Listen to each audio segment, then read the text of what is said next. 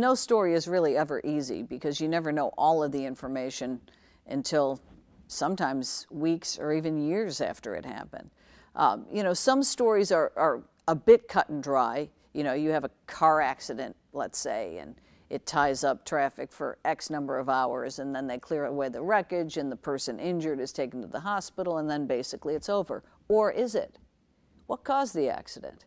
Was there a malfunctioning light? Was there ice on a bridge that where drivers weren't warned and were going too fast? There are always other things to look at, and I think that's one of the challenges these days with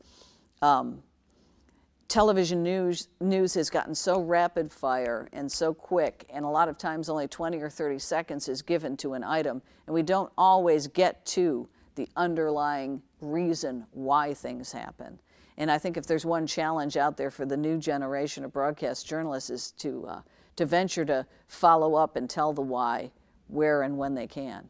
I can remember trying to get into the station to start covering the flood.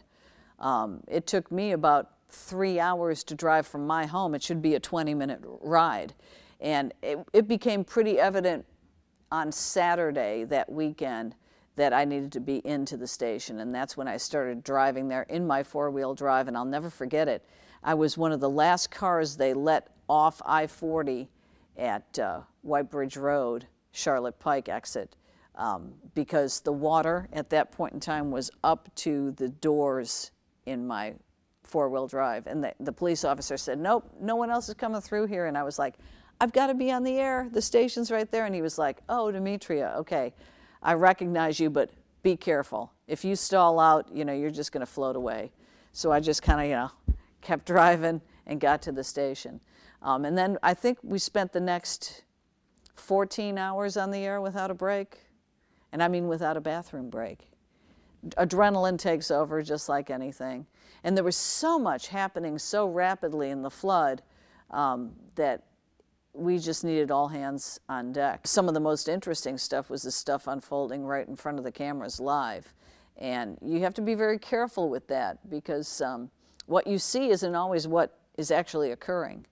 And you know, the drama of the horses that were being rescued out in the middle of Bellevue in the countryside, and the drama of the portable school building floating down the interstate, and some of the other things that unfolded that day.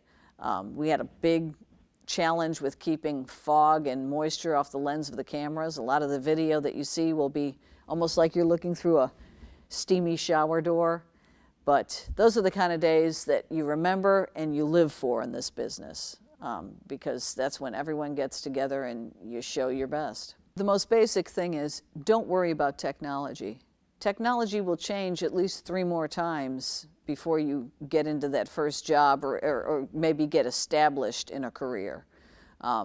Just in the time that I've been in news, it went from waiting for film to develop to now there's not even tape or film of any kind. We go straight to a memory chip, and coded information is the video and audio. So a lot of people are so worried about mastering the technology at this point.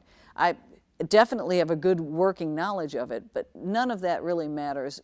In the end, the one thing that's going to distinguish you as a storyteller and as a communicator is your ability to write, your ability to communicate, and your ability to do it quickly. We will never get away from the fact that deadlines are now every minute on the minute. We have 24/7 news.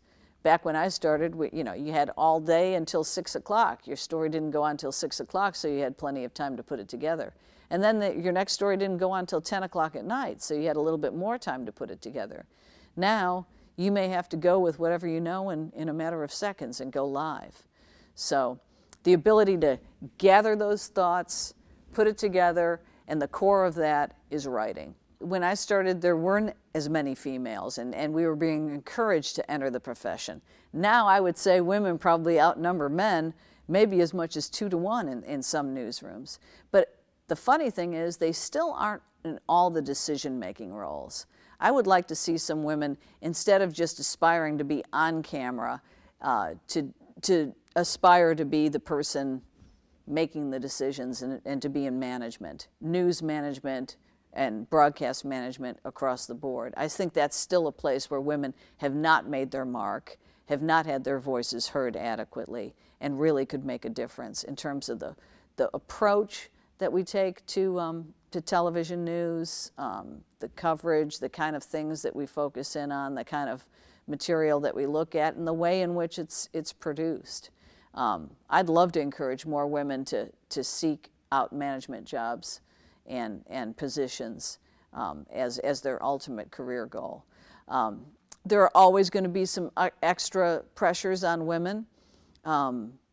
A guy can get away with wearing the same gray suit. He changes his shirt and tie a couple times that week, and no one realizes he's worn the same thing. Conversely, if I wear the same thing tomorrow, I will hear about it in one way or another. And that's just inevitable, you know. I mean, people have opinions. People have opinions on appearance and hairstyles and jewelry and all sorts of things. But women have to have a bit of a tough skin if they go into this, because you will be criticized. Curiosity. You have to wonder, hey, I wonder why that happened. Hey, I wonder what's going on over there. If you don't have that basic curiosity at the root, you can call it, some people say you're nosy. If you want to know what's, you know, why, what people are saying over there, or why that crowd is gathered. If you don't have that basic curiosity, and not everyone does, journalism probably isn't the right job choice. But if you always have an idea of, hey, I really want to know what's going on, or if you cannot drive past something interesting and, you know, want to turn around and stop and figure out, hey, what's going on over there, then you probably, you know, don't have what it takes to stay in this line of work for a long time. And I think that's another thing that's valuable. Some people may say, oh, she's been here for 29, almost 30 years. It's time to give it up and hand it off to someone else, which may be. You know, everyone kind of gets tired and they want to slow down a little bit. But the amount of knowledge and history that you have in all that time is valuable for putting events into context. When something happens downtown, a fire at a certain building, I can say, that same building burned about 15 years ago. Oh, funny, that person used to be involved in another sort of business. Oh, I've heard that person's name before. They were involved in another crime. I mean, you become almost an encyclopedia of what's happened in a local community. And that longevity, I think, that's where it comes in. And we're really fortunate in Nashville.